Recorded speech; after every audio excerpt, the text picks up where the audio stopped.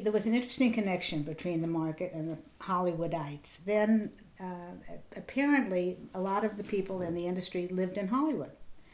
And in the circle near the market, there were a lot of residents, a lot of people in the industry that would come in as regular customers.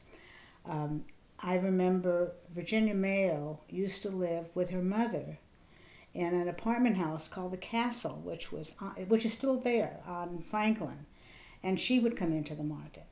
There was a movie called CoverGirl that I think had, I'm not sure if it had Rita Hayworth or somebody in it, but it was a first, top movie at the time.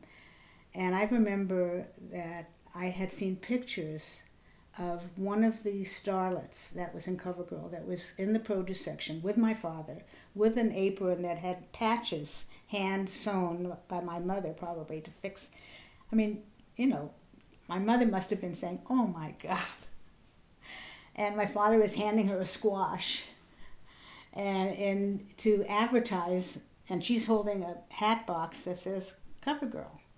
So I think geographically the market was close enough to some of the studios, Paramount and Republic, and some of the studios that were sort of in the proximity of the market, that they had people that were working in the film industry that would come into the market for various things.